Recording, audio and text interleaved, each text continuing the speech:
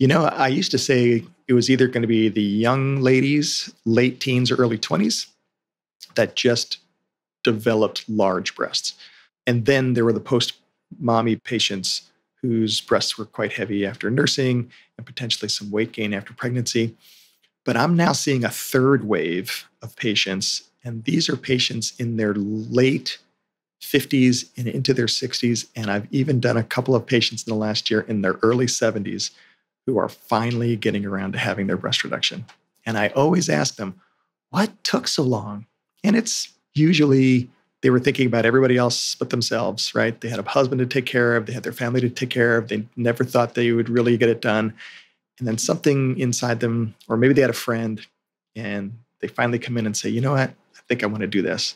And they are equally ecstatic about having that operation done. They feel so much better afterwards. But I chide them gently, like, you should have been in to see me 10 or 20 years ago. And they, yeah, I know, but I'm glad I got it done.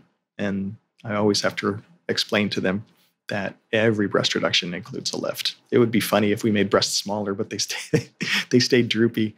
That would be a sad result. So yes, every breast reduction has a lift. But for the cosmetic patients, of course, they want the better shape and the higher breasts and they're not droopy looking. But even those patients have less weight and their backs and necks. And they could, some of them, it's so liberating that they can buy a bra off the rack that, some of these patients have always had to have specialty bras, right? So just being able to go to the store and find a bra easily makes them very happy.